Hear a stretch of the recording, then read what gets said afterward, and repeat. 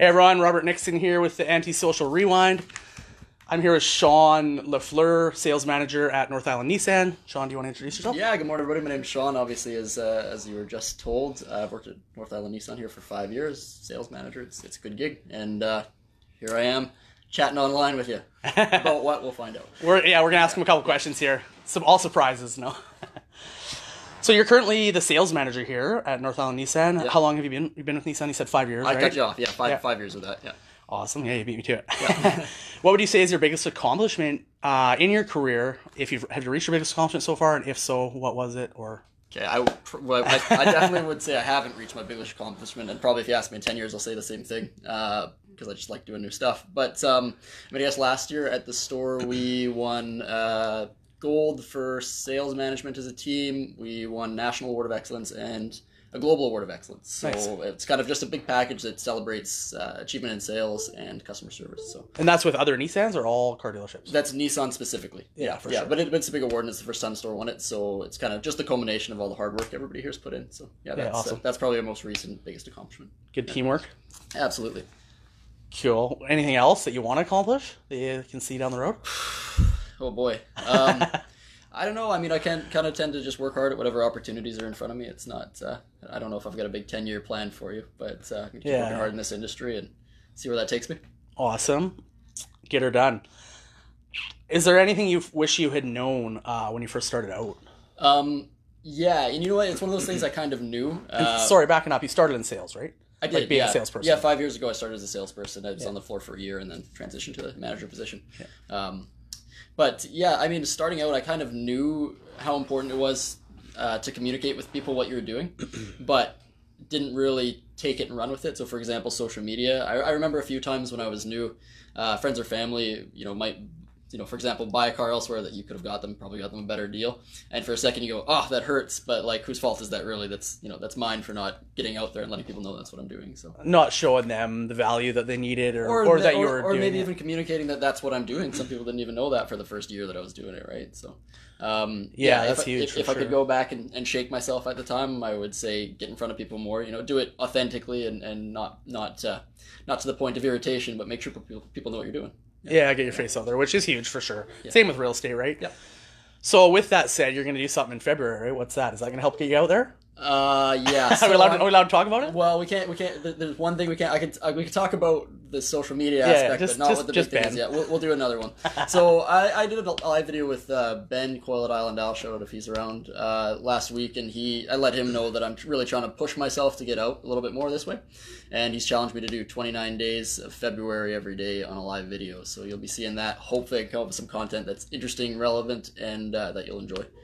Yeah. Awesome. Do you have any ideas for content yet? I'm going to be lying if I said yes. I'm going to be hitting everybody up and soliciting. Actually, if everybody's watching right now and they've got any ideas, anything in the car industry that you might be interested, I've done a little bit of real estate. We owned a restaurant for 3 years.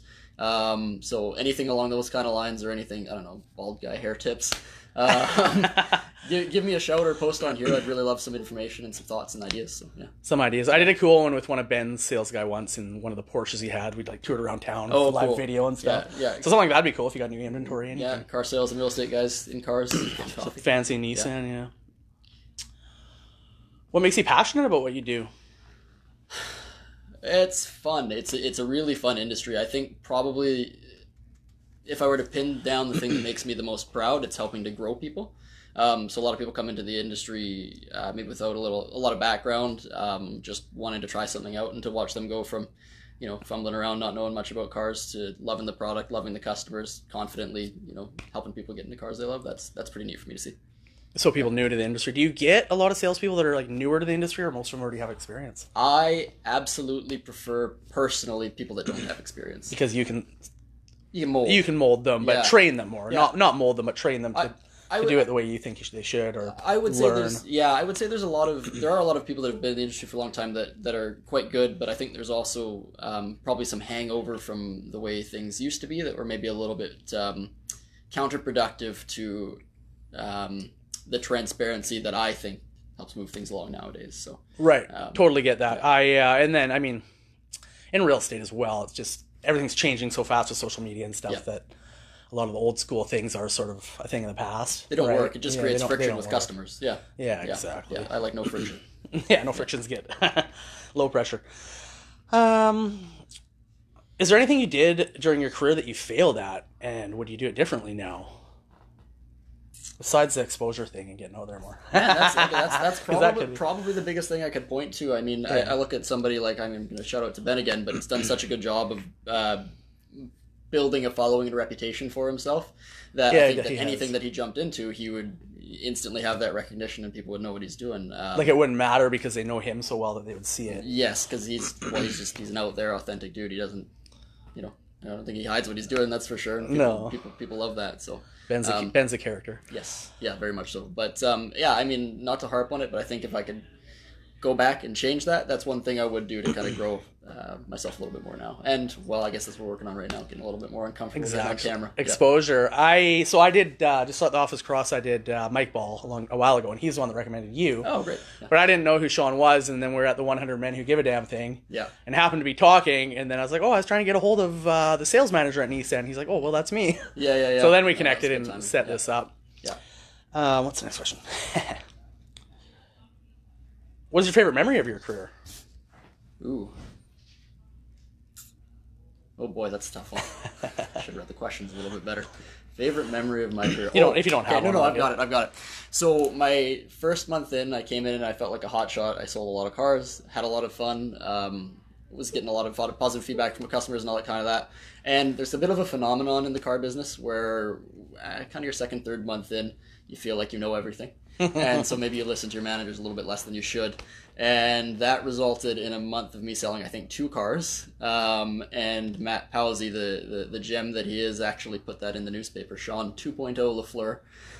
And so I mean, at the time it was like, oh, that's embarrassing. But looking back on it now, I love having that tool to show salespeople when they're in their second, third month, when they're hitting those doldrums.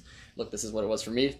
You come through it, and success will follow if you just keep at it. So it happens. I assume I'm real estate too. Real estate's and I find like the real estate industry has its busy times and its slow times and what the market's doing. But even as an agent, like I'm sure it's the same for you guys. You prospect, you try to get business. You get really busy and you stop prospecting. Yes, and because then you slow down. So, exactly. So when you're selling, you can't be doing as much nurturing, right? And then when you're nurturing, you're not doing quite as much selling. So you kind of have a bit of a balance there that can be tough. So you try to balance it and be consistent, but it's hard for sure. I hear you. Is there any other profession besides the one that you're currently in that you would like to attempt? If you were to ask 3 years ago, I would have said restaurant. But you just sold one, right? We did it, and it was quite enjoyable. My fiance Laurel and I, we spent 3 years at that, and it was great. But honestly, we're thinking kids coming up relatively soon, right? I mean, I'm not going to put any pressure on the timeline for it, but we looked at it and went, you know what? Can we do cars and the bit of real estate that we're doing, and the restaurant and kids, and have a happy, balanced life? And the answer was a pretty resounding no. So we kind of made the decision that was not going to be for us if kids were in the future, which they are. So she ran the restaurant with you? She ran the restaurant. She ran full on. It would have sank like a stone if it weren't for her. I did coffee roasting and worked on the weekends and fixed stuff and a little bit of marketing. Coffee roasting? Yeah. For yourself or for a company? No, for the restaurant. Oh, for the restaurant. You roasted your own coffee. And we supplied resorts and we supplied other restaurants and all that kind of stuff. But yeah, it was a breakfast and lunch place and a coffee roastery. So it's been taken over by some new local owners that are doing a good job, and I think that they'll get to carry it on and take care of our customer base because we had a lot of really lovely people in there. Yeah, that's awesome. At least it didn't shut down or anything, right? No, didn't work for you, right? Yep. How much? So would have been a restaurant, but obviously this obviously you like better than the restaurant, or made more sense than the restaurant. Both. A little bit of both. I mean, there's good things to both. It's customer facing, so there's always that service level. I learned a lot on the restaurant side of stuff that actually translates pretty well, believe it or not, to sales, because it's for sure. Nowadays it's just servicing the customer and kind of anticipating their wants and needs, that kind of stuff. I would say that I prefer this. Probably largely because while it can be a pretty intensive job in terms of time uptake, it'll also lead to a little bit more stability and financial rewards for family down the road, right? Yeah, I mean, that's what I found. I was a mechanic before, so I think in sales or real estate, I assume your position would be the same. Yeah. Sort of the harder you work, the more you get. It's whereas proportional you're not to it. just exactly. always a number as it always was, right? Yeah, totally. For sure. Is there anything? in the last 10 years, how do you feel the business has changed? Examples of social marketing, media. How do you stay ahead of it all? Okay, so I probably mentioned it earlier, but when I started, it was kind of right. I mean, I'm sure it's you probably look back at any year and say things changed crazy that year, but I remember that it was still very much the old school mentality of very rigid process, very not necessarily that you're withholding information from customers, but that you kind of want to be the one in control. And that never really made sense to me because, I mean, first of all, it didn't feel great. It felt like friction.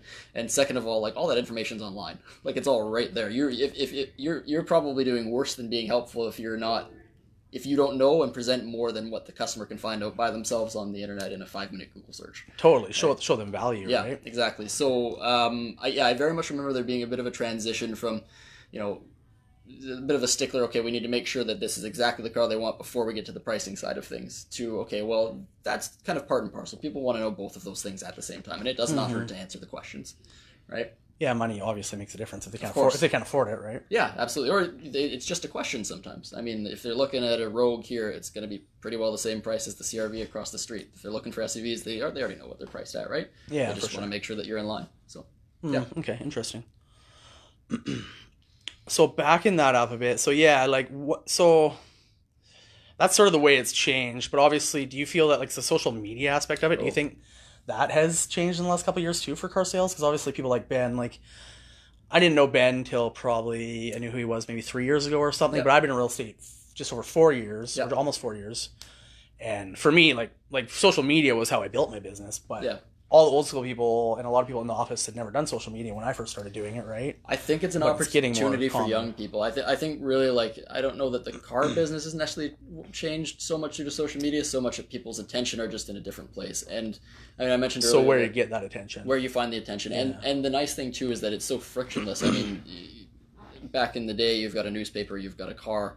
Okay, so you've got to either carve time out of your day to go and visit it, or you've got to call into the store, and probably back then they'd probably just tell you need to come in to give you the information, right? Versus now, you see it online and you tap a button, you go, hey, does this thing have any accidents, right? I mean, it's so frictionless, it's so easy. Yeah. I mean, I guess probably a way that it's changed it is as a salesperson, you're probably expected to be on a little bit more.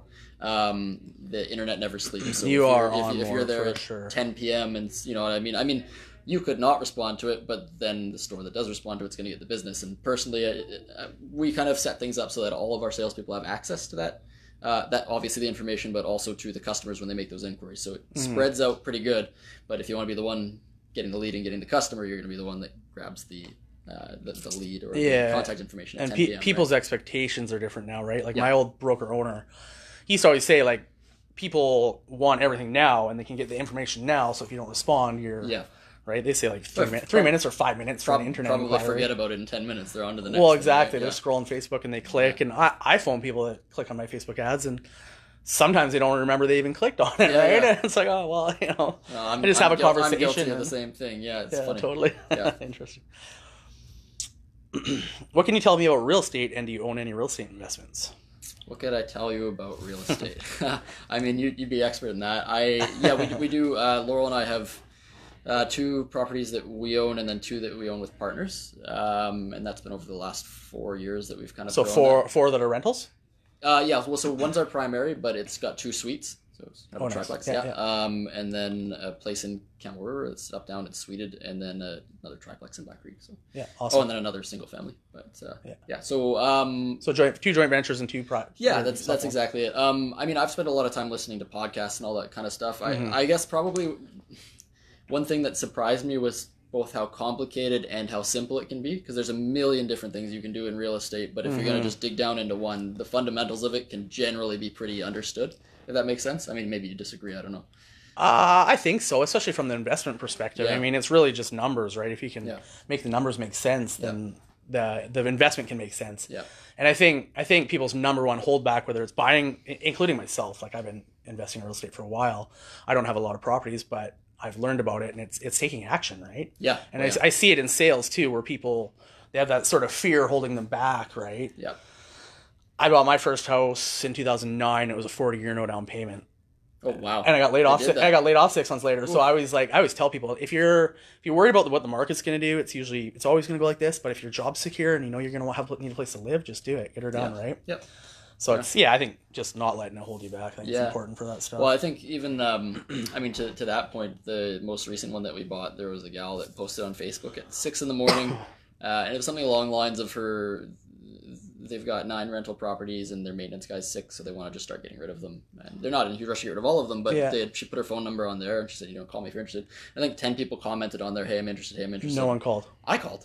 Well, you called. And I got one. You called. Yeah. No, I called her. I was like, oh, she's up at 6. Okay, I'm not always up at 6. It was the Sunday, but I happened to be, so I was like, okay, I'm just going to call this gal. Yeah. And we hit it off and things went well, and now she's decided that she wants to kind of move one a year, and so we've picked one up and it's been great for us. The tenant in there is fine, and we'll just nurture it and take care of her and be nice. And I mean, I think we had flexibility in terms of closing with her, and there's stuff like this one that she wanted to move. She had stuff in the big shop, so she didn't want to sell it yet. And we was okay. Well, why don't you just rent the shop from us? And she said, "Oh yeah, that'd be great." So working with her to make it work. Yeah, we made it work for her. It worked well for us, and I just couldn't believe that I saw someone. Hey, here's an opportunity, and everybody takes. I mean, I guess I can believe it, but everybody takes the least level of resistance, and then just being the guy that called made all the difference, right? And I don't know, I thought that was pretty incredible. So, I don't know. I find it interesting too, like in sales, calling people. I've started this year. I've been doing a thing where new people that inquire, I'll call 3 times in a row to get them to answer, and I feel myself pulling back a little bit and being nervous. I used to be nervous just calling people. Right, but I think it's better to get them to answer and tell you what they're really thinking, so you can help them or not, and then not bug them anymore. Right? I think about me with that kind of stuff. Like, there's a lot of times where like I could want to talk to someone, but they've just called me when I'm in the middle of something, or I'm trying to figure something out for a customer or whatever, and I'm just going to ignore it. Right? Yeah, and I might not remember. Well, I send them a couple of texts. Well, that's no. I also did. I love text. If somebody if somebody's got something that can be answered with a yes or no in a text, and they call me, I hate to say it, but I'm like, I got other stuff going. Just shoot me the text, And same thing if it's I've got a guy that's helping me out with the heat. And he called. I was tied up. He texted. When I was free, I saw both. Saw what he needed, got the information, and then called him instead of having to have the verbal conversation, take 5 minutes, somebody to go find the answer. And then hey, can you call me when you got this for me, sort of thing. I think it was something like that. So I don't know. I love text personally. I think that everybody's probably a little bit like that because it's less friction. It's less time. Less time consuming. Yeah. I know. I'll find too. Like I'll hang up with people and text them to call me back if it's important. We need to talk. Yeah. Because I hate having to check my voicemail and then. Big time. And then go back and call them back because it takes twice as long, right? I like being visual too, right? Because somebody leaves a voicemail with numbers on it. I'm not gonna remember that. You know what I mean? Like, hey, you need to get this by this length, so and so and so. I'm scrambling for a pen versus they texted it me, and okay, I'm good. Yeah, you just got to be careful of the miscommunication. Yes, because that does happen. Anything that needs emotion, I think that's probably fun. I've been doing a lot of like video, so like I have a app thing that's sort of for real estate. It's called BombBomb. Okay, so it links to like a website thing, and you can put it in text and stuff. So I'll just send someone my video text. Oh, sweet. Okay. Right? Or my video email. Instead of typing a big long email, I'll just send them a little video about what I want to say. Yeah, that's kind of neat to do it. Funny enough, we, I guess 2 years ago now, there's a dog we really wanted at the SPCA in Victoria, and we couldn't get down there. And my fiance and I sent them a selfie video. We're like, hey, this is our house. That's our dog. So I don't know. People like the video content too. So that it became personal and they saw you, right? Yeah, that's exactly it. Yeah, it helps. But I found sometimes when I do something in video and it's direction, though, it's not, like you say, it's not written down if it's a number or something, so they can't remember it or whatever. So it happens, but do you have any more plans to buy any more real estate investments at all? We've got some other stuff coming up that I can't quite talk about yet, which we'd mentioned, but once that settles down, we'll definitely be looking. Cool. I always keep my eye open for it. The last one that we did took a heck of a lot out of us. We bought a hoarder house that I think we ended up taking 30,000 pounds of garbage to the dump. And it was a lot of work. It was a lot of work. So I was working here and then working at the restaurant and then after hours going and peeling up carpet, which was that's covered in animal urine and all that lovely stuff. It was a lot of work, but it's come out. It's beautiful now. It's a nice home for a couple families, and it was well worth it. But it was a time sink, that's for sure. Yeah. And I hate to say it, but the simple fact is that no risk, no reward, and those ones that are not move-in ready are the ones that are not selling, and they're the ones that there's opportunity to put your sweat equity in Yep. and make it worth a lot more than it was, right? Well, that's what we found, and this one was it was a little interesting too because just being real with you, when we found it, I was like, that's a deal, that's great, and we did it with a partner, but we had money for renovations, we didn't have money to buy it, so Yeah. we had to go, okay, so these are all the comparables. This is what we're going to be able to get it for. This is what the rental is going to cost, and then go to a private lender and say, "Hey, look, this is what it's going to be." When you fund us, and they said yes, thankfully. So then we went ahead and did it. I can tell you, it was stressful. Was zero down private lender? Because they usually still want money down. I think it was 15 or 20% down. Oh, yeah, but nice. between everything, we kind of scraped it together and managed to make it work. Line of credit to get the renovations done. I'm not recommending doing this, by the way, unless you're stupid or confident. Never recommend it, but Yeah. you talk to some of the biggest investors in the world, and they've probably done something to stick their neck out on the line to get it done. Yeah, I would bet. But yeah, so I mean, that was a lot of fun. I mean, I can tell you, I remember we everything got in place, deposit down, all that good stuff. Yeah. And we had to do it. We were competing with an all cash offer, by the way. So Oh no. And you got it. Our offer was also all cash, just not our cash. Right. Anyway, but so that went fine. But I remember after everything kind of closed, I went, man, I never checked if the water ran in that house. Like one of that panic moments. Everything was fine, but I don't know, sometimes you jump in with both feet and away you go. You find some surprises for sure. It happens. Do you have any advice for someone who might be interested in getting into auto sales? Yeah, I think that just about anybody who likes people could do it. That's probably important. But I would also say that if you're not gonna jump in with both feet and do it with passion, it's probably not worth your time.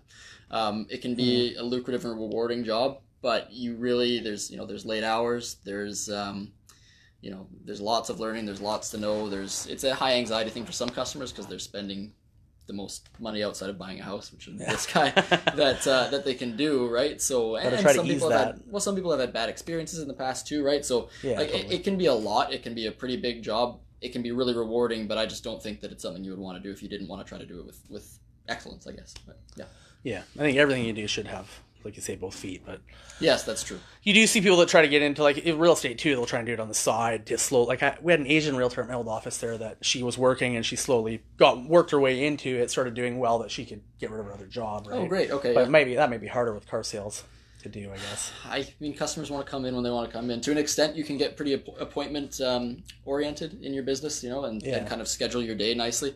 But it takes a little while to get there. When you start, you're going to be relying on a lot of fresh leads and people that just show up at the lot, right? Yeah, friends and family. And friends and family. I mean, that can be more appointment coordinated because you're talking to them. But when you haven't really built a portfolio of business, you will be relying a lot on people just showing up, which means long hours. And 5-6 days a week, probably Saturday, Sundays? No, we don't really. I mean, if a customer wants to come in on Sunday, absolutely we'll come in on Sunday. That's not a problem. But I mean, we're also here. We try to be as accommodating as we can because I know that the car business can interfere with your personal lifestyle a lot. So as best we can, we try to accommodate things for people, right? So I don't know, picking up babies or you need the extra weekend off or whatever it is, right? I mean, all that kind of stuff. We do it as best we can. Awesome. Is there anything I shouldn't have asked you, or should have asked you but didn't ask you? I don't know, man. We talked a little bit about owning the restaurant, and you did talk about that. So I don't know. I mean, I've got a lovely fiance that definitely wouldn't be getting nearly what we are done if she weren't there working as hard as I am. So shout out to her, Lowell. There you go. What's she doing now that the restaurant's gone? Well, we're like 3 weeks out of it, so we had a whole bunch of stuff to sort out with this other thing that's coming up, and then getting all our rentals lined up and all that. So she's going to be doing some acting stuff. That's a passion of hers. She's over from Burnaby, so she's getting into that and a little bit of plays. She'll be at Mamma Mia if anyone wants to go see that March something of this year. Where's that at? That's gonna be in Courtney. Yeah. Okay, at the theater. Yes. Yeah. It's a play. So anyway, she'll be in that, and she's doing as much of that as she can. I think she's trying to get onto a little bit more and building that community in town. So yeah, and does she? Do you guys do your own property management? Yes. Yeah. Okay. So that takes a little bit. That does. Yeah. There's a lot to that too. Totally. And when you're running your numbers, you probably it's always smart to throw a little bit aside for that. So when you get to a bigger number, you can make that actual side business, or hand it off and have the cash flow still make sense. Jumping back to your question about what do I know about real estate or think people should know about it. Honestly, probably the buying portion of things is less complicated than the managing the tenants portion of things. The legislation is thick, and the rules change every couple of years, and it's not always necessarily set up in a way that you would think is common sense or necessarily fair. I don't know if you've dealt with much of that. Oh, We've been very fortunate, but when you read it, you go, ooh, that could not go well. And it's changed. It's changed a lot lately, and not to benefit the landlord, to benefit the tenant. Yeah. Which, for good reason, I think, but it also... There's a case to be made for both. Yeah, I very much believe that. I mean, I think that you can't... I think that there should be some encouragement from the government for people to get into landlording, because then you've got rental supply, but also you can't, you don't want slumlords not taking care of properties or pushing people out or all that stuff. So I don't know. It's a complicated one. Yeah. We leave it to politicians and then complain about them. The way I was always sort of taught is try to treat your tenant like they are an employee almost, like they're one of your salespeople. Okay, yeah. So they're actually running your business for you if you think about it. They're providing that income, so try to treat them like that. Not just a tenant, right? Yeah. So, but with that said, you got to vet your tenants. Like I do criminal record checks, I do credit checks, I check their references. You know, you can find a lot out about someone, right? Yep. So I think that's important. Credit check for sure. Yeah, well, it's amazing. They even halfway through last year, they didn't put it into law, but the provincial head of, I don't know what you call them, housing or rentals or whatever, had said that a credit check was not necessary. And it sounds, I know, I agree. It's like, okay, well, you let somebody live in the place that you've put all of your money into that could sink you, and then we'll talk about whether you want to do a credit check. But anyway, he backed off that, and they decided that it is fair to do, which... Oh, because they were going to pull it from doing that. He was verbally saying that it wasn't really appropriate to do, but they didn't put it into law, and then backed off of that when everybody went, well, come on. Right, so, but I mean, that stuff's scary. I mean, they legislate that you can't even, Well, you think you do a credit check for a car loan, and a car loan's probably not as much as rent. Yes. Yeah. Right? Yeah, really? Not as valuable as the house either. Yeah, exactly. Yeah. So, or a lot of things. I mean, it doesn't tell us to do credit checks. yeah, and Bell and all that. That's funny. Yeah, so interesting that they did that. But I always do credit checks. And it doesn't mean someone's credit always has to be perfect. No. And then if one person's is bad, one person's is good. And sometimes it's good to have someone sort of in the middle, because they're not going to jump ship, go buy a house. Well, yeah. But if it's super tanked and they got a whole bunch of, delinquent credit cards and car payments and stuff, you're probably not going to rent to them, right? Everybody in the world can make mistakes, but you can get a good sense of character, I think, out of it. Yeah. Right? Beyond exactly. I think it's always funny when people have references because they've just picked, all right, who's going to say the nicest things about me? I'll put that guy on there, right? Mm-hmm. I mean, that's not really a true example or vouch for the actual character of the person. But, yeah, totally. And you can usually tell when you're talking to people a little bit. You try to use a judgment of character, but I mean, I had an awesome tenant, my best tenant ever, but he only lasted a year because it was a divorce and he rented, and then he went and bought a house a year later, right? Yeah. And I knew he would, but he took care of the house. Got the turnover, yeah, exactly. So a couple other sort of lighter questions here. If you're stranded on a tropical island and all your basic needs were covered, such as food, water, and clothing, what 3 things would you like to have with you? I don't know if... Not allowed to say your wife. Oh, damn. I was going to say my wife. I think her Mike's story, he's like, oh, well, I better say my wife and kids. And I was like, no, they don't... We'll count them, of course, but... Yeah, well, I don't think that she might not like it if I drag her to a stranded island. Yeah, okay, so no Laurel. I'll take the dog. Well, she can be there. We'll say she's there. Okay, but other things, like things that you'd want. Or Reggie, my dog. Your dog. He's entertainment, so I'd bring him along. Probably, you can probably help you hunt or something too. No, he's lazy. Oh, no. He's more likely to eat the food when I turn around than anything else. No, Reggie, bring him along. I mean, food, all that's accounted for. Probably a hammock would be good. And then I want to say a book, but you'd probably get through that pretty quick if you're stranded on an island. Jeez. Yeah, I guess a big book. I'd probably have to say a big book of some kind. Yeah. A book on how to do stuff, how to light fires and stuff. There you go. Yeah. Anything else? Not that I can think of, no. A boat to get the F out of there. Yeah. Cool. If you could have dinner with anyone in the world, dead or alive, who would it be and why? Ooh. Okay, so I'm going to say one that's a little bit dark, and you're looking for lighter questions, so I apologize. Whatever. But my dad passed away when I was 16. Yeah. So if we're doing anyone dead or alive, I'd probably sit down, have a dinner, and let them know what everybody's doing. So, 100%. That's a good one for sure. If you're a new addition to the crayon box, what color would you be and why? Oh, geez. Oh, man, I don't know. Like a brand new color to the crayon box? Well, they had all the colors. Yeah. I think, you can make color up if you want. I think this is, I take this one as sort of a personality thing. Well... if you're a super straight edge, cut and dry person, you can be like, well, I'd be blue. But if you're maybe a orange personality, you might be like, well, I want to be freaking turquoise with sparkles in it. Well, you know what? Nissan always does interesting colors. So I'll say Caspian C, which is the color of the Nissan Micra. That's like available a in Nissan greenish Micra. sort of. Yeah, it's like a greenish blue, and I'll say it because it's a plug for my brand. So There you go. Plug the Nissan. I got a Toyota Corolla rental car right now. Yeah, I saw. Did you see it? You saw it pull in?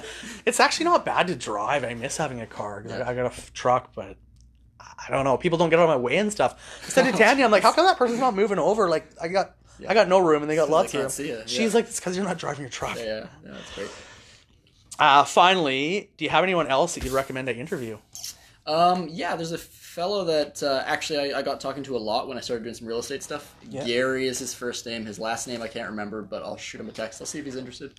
He's out of Port Alberni. He does a lot of stuff. Rental House Profits is his company, and what does he do? well, he does lots of stuff, but I know that he for quite some time it was a lot of